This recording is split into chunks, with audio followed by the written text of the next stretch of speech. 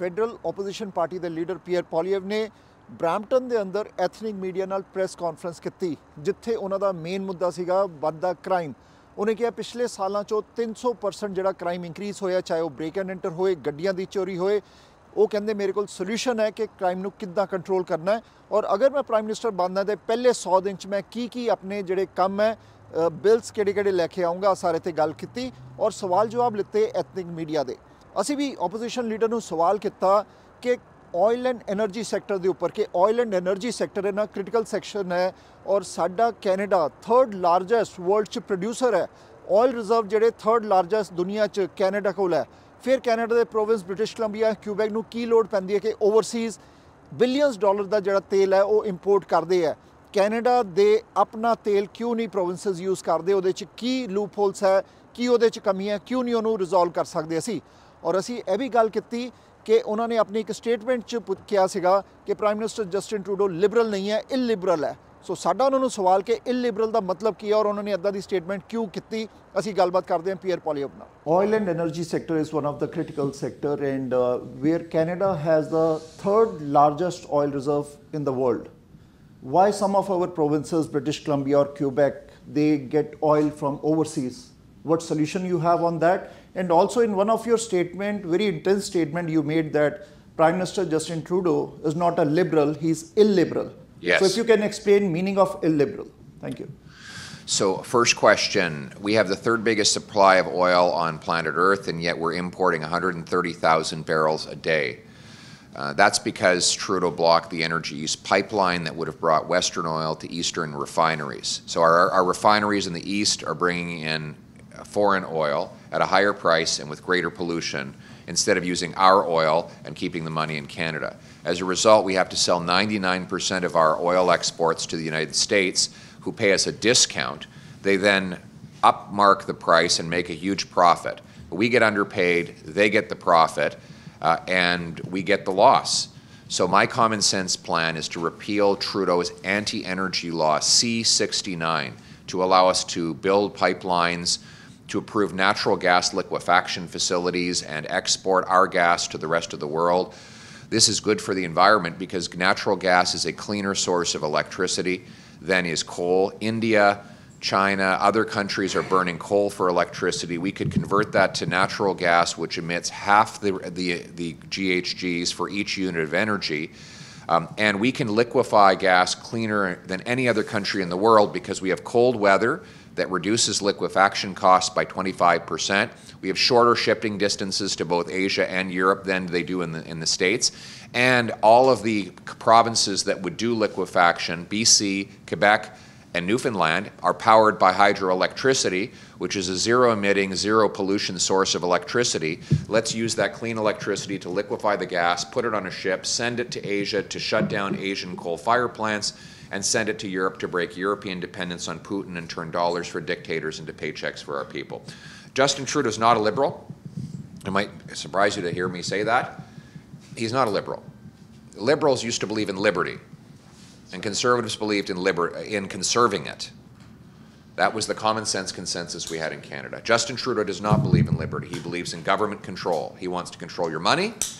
He wants to control your kids. He wants to control the economy, control your speech, control your bank account. He wants to control everything. That is illiberal. It's the opposite of liberalism. I don't want to run your life. I want to run your government.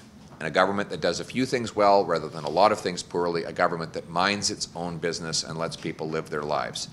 That is the traditional common sense consensus that liberals and conservatives believed in for a century and a half until Trudeau.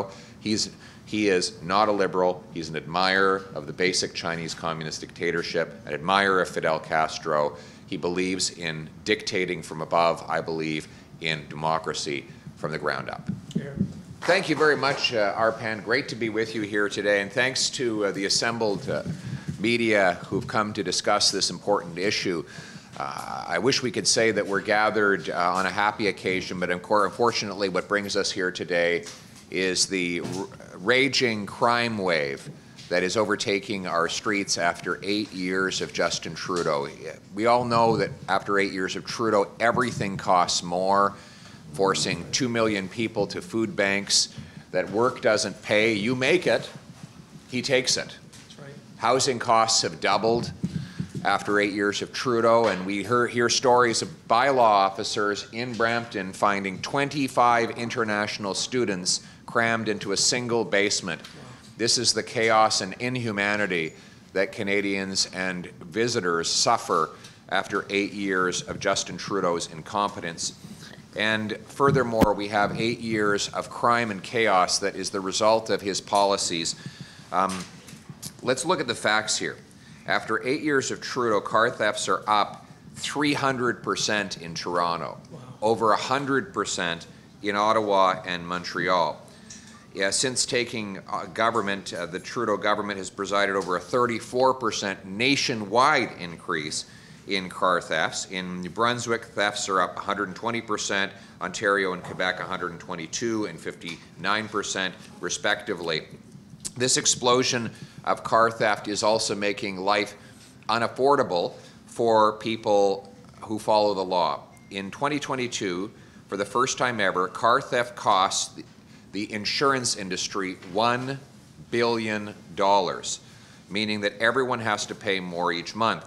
In Ontario, car theft claims were up 329% in the first half of 2023, adding up to more than 700 million losses alone. That's just in Ontario, 700 million losses. That works out to $130 per year per person in higher insurance premiums as a direct result of car theft.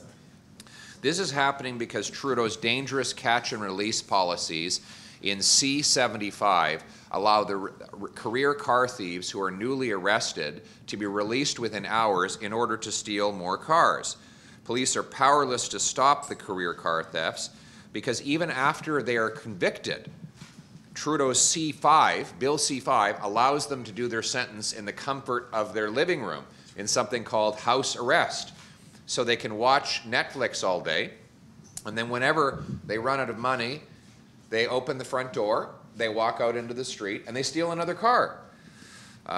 Finally, the federal RCMP, which is supposed to be responsible for organized crime, is in a state of ruin after Trudeau's corruption and incompetence has prevented it from doing its job.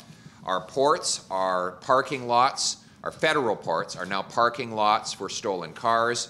Cars are stolen in the middle of the night, and by the time the owner wakes up to notice that the car is no longer in his driveway, that car can be on a ship out in the middle of the Atlantic Ocean headed to the Middle East, Africa, or Europe, where it is resold to profit gangsters and terrorists.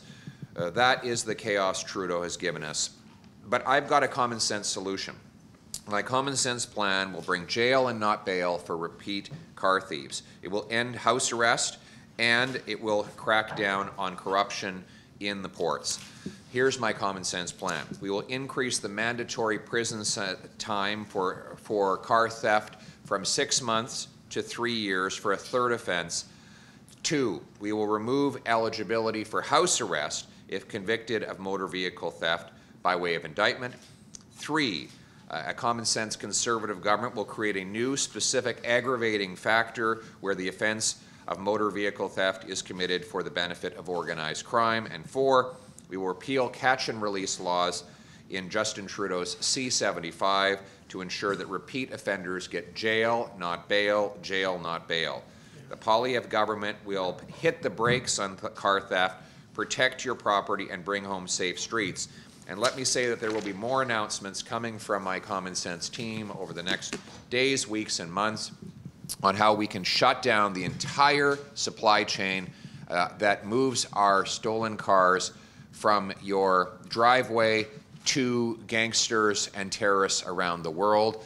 We've got a full, comprehensive plan that will reverse the chaos and bring home safe streets. The good news is Canada was not like this before Justin Trudeau, and it won't be like this after he's gone. We're going to bring home common sense. Our priorities: axe the tax, build the homes, fix the budget, stop the crime. Axe the tax, build the homes, fix the budget, stop the crime. That is a common sense plan. Let's bring it home. After 8 years of Justin Trudeau, extortion is raging out of control. It is up well over 100% in the last 8 years. This is because international crime networks are preying upon the weakness of our justice system and our police, our national police force. These crime networks are based outside of Canada. They're engaging local hitmen to make the threats and carry them out. They're targeting decent, honorable, successful business leaders in places like Brampton, Surrey, Northeast Calgary, and parts of Edmonton. What we need is a common sense plan to jail the extortionists and the thugs that they employ, to break up the international crime networks who are who are profiting off of the extortion rings, to restore our national police force, the RCMP, as a real law enforcement body that protects people against these organized crime operations. That is what I will do, and we will be, over the next days, weeks, and months, you will see announcements from my common sense team to stop extortion and stop the crime. Yes, I do think the Liberals are trying to scapegoat international students for the Trudeau housing crisis. The students are not to blame. The students are just doing what the government allowed. It was the Trudeau government that granted them visas. So it's not like they broke laws by coming here. They came here following the rules that Trudeau put in place. So the problem is that the basic competence of a government to protect those students was not in place. They should have verified, the government should have verified that the colleges were offering real diplomas before the students got here, that the students had housing, and that they had a way of paying their bills. And if they had done that, then we would have avoided this entire problem.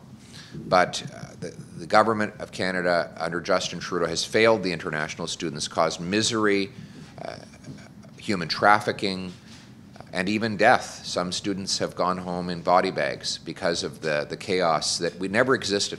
We had a wonderful international student program before Justin Trudeau. We had the best immigration system in the world before Justin Trudeau.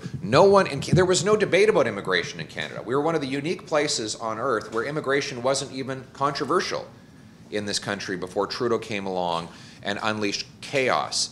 You know, if you were trying to undermine, if you had a devious plan to undermine support for immigrants and immigration in Canada, you would do exactly what Justin Trudeau has done, which is to say, mismanage the international student program, allow abuses of temporary foreign workers, and delink the number of people coming to the number of homes built. And that is what he has done. He's trying to shatter the consensus and divide our people. We need to get back to a common sense immigration plan that links the numbers of people who come to the number of homes that get built, that makes sure students have housing, income, and real educational institutions, and that brings in people who are suited for our job market. That is the common sense approach that worked for 150 years, and that is what I will restore. How do Conservatives win among immigrant communities? Because we share the same values: faith, family, and freedom.